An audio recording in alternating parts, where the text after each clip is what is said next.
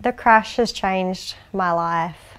I know what I want to do now. I know I want to help people who have been in my situation.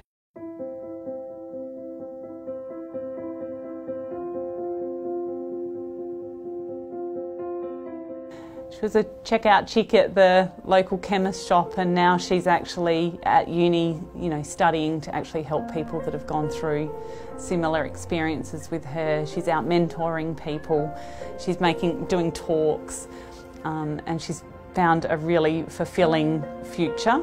I didn't really know what I wanted to do before my crash. I just kind of went job to job.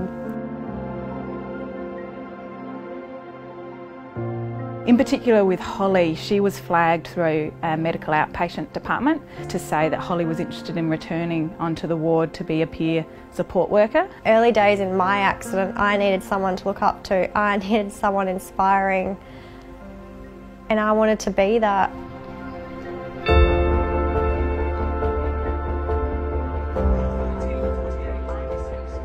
Her role here on the ward was around talking about her experiences.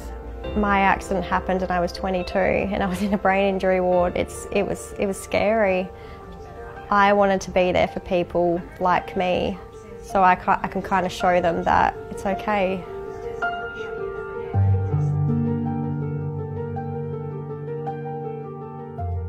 I guess that's where I really saw Holly shine, in terms of her empathy. She found that really enjoyable, very therapeutic to be able to share her story. And somewhere that she can actually go and work. So she's found a real positive out of having this experience.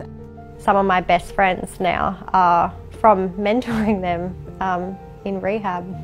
Because of the meaningful relationships that Holly had with this patient, Holly was able to, I guess, put her mind at ease in terms of, I've been here, it does get better.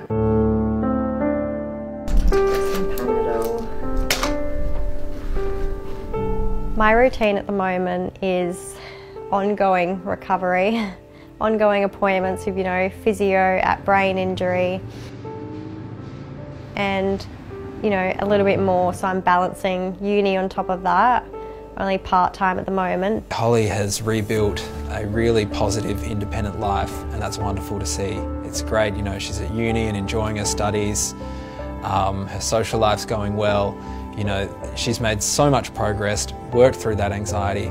And even though we see a very different Holly now, who is very capable, very able to do things, very driven, always new ideas and wanting to continue to do things.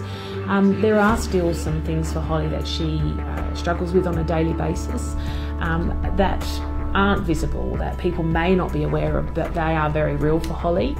We leave at 12:30, we get there at 1:30, 1:30 to 2:30, 2:30 to 3:30. So I need a taxi to pick us up at 3:30 to 3:30. Driving to uni is a big thing, and then focusing at uni and then the drive back, like that wears up my mental fatigue quite quick, where I can't do much for the rest of the day. Just seeing what her outlook on life has become, she's a lot more appreciative of what she has and how lucky she was, and I think seeing how motivated she is to help other people makes me pretty proud. There's a few times we've just reflected on it and just realised, what a long way we've come, and how we've sort of pulled through it and got there. I think the journey you've been on, they're probably the highest moments.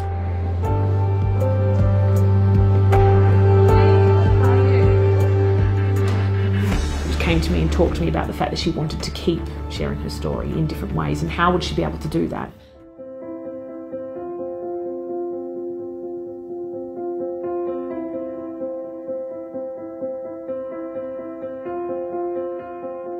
And we see it all too often where people, a little bit of inattention has resulted in lives and families being destroyed.